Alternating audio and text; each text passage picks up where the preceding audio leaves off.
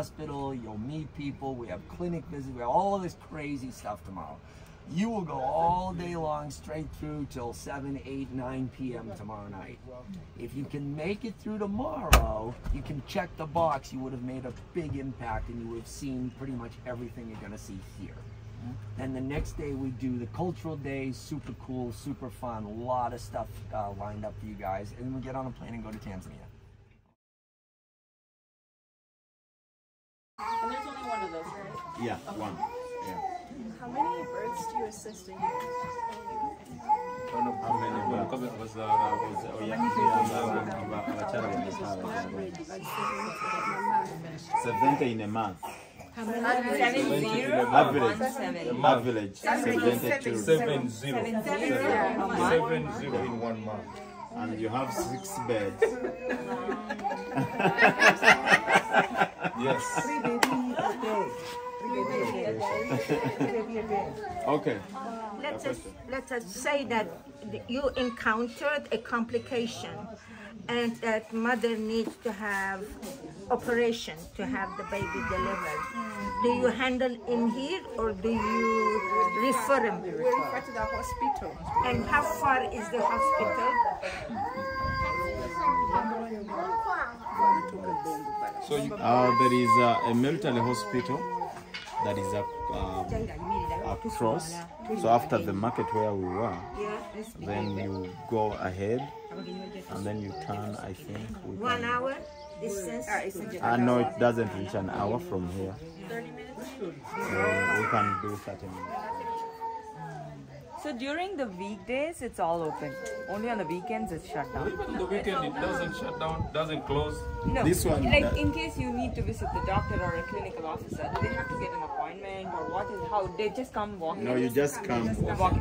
Yeah, you just come reach here. So if you get disappointed, you get disappointed. You get lucky, you get lucky. Yeah. Like if you came now, the clinical officer is not here because he has been working all the week. So we don't. So we have a nursing officer. Yeah. These guys are studying. Do you have any working hours over the weekdays for the officer, clinical officer?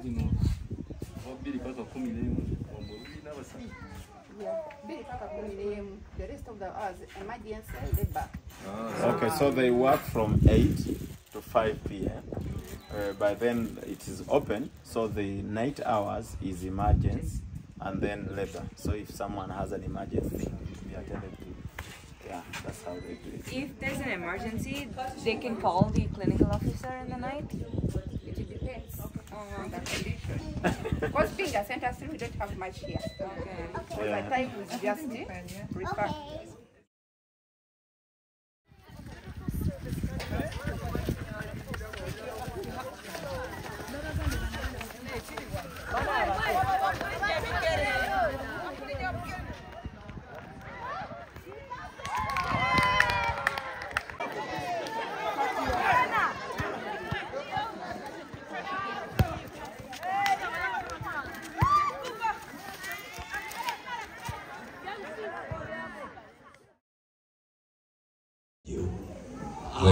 Usually, I like being in the background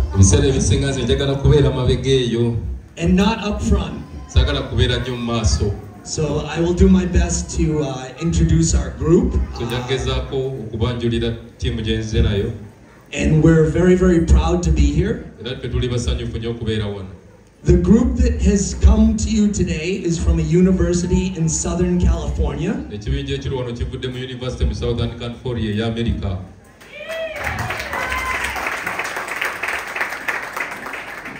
Most of these students and faculty are working in the health field.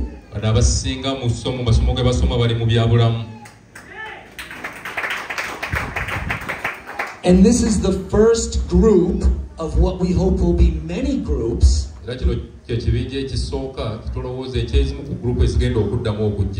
who will come here and help with the clinics and with the hospital as we move forwards to bring proper health care to the community.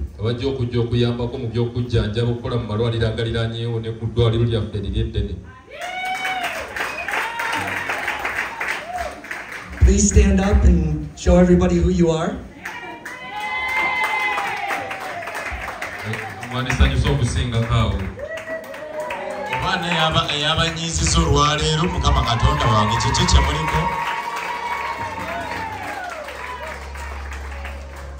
Not only are we here to help with some of the healthcare initiatives, but we're also here to make good friends. And to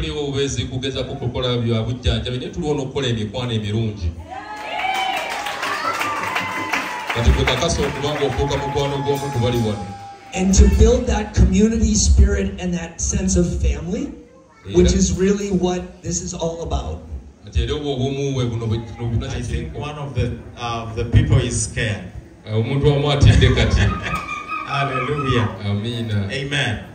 So today we are so happy that you are here. The Lord Himself has a good plan for you.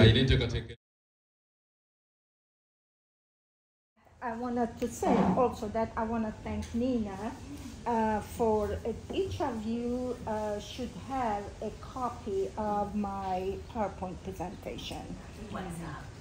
It's already in the WhatsApp. Yeah. I just wanted to present to you a model for transcultural healthcare. If you notice, we all use what type of standard? American standard, right?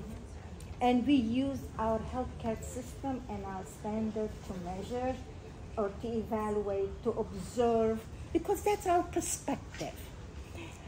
The perspective that I'm going to give you is called transcultural perspective. Any questions, Lucy, or comments? Again, you guys learning by doing already, and now we take into kind of like the theory actually trying to teach you this, which is you need to have 4 cultural dimensions. What are they? What are they? Awareness, skills, encounter, knowledge, and encounter. Right. So you already have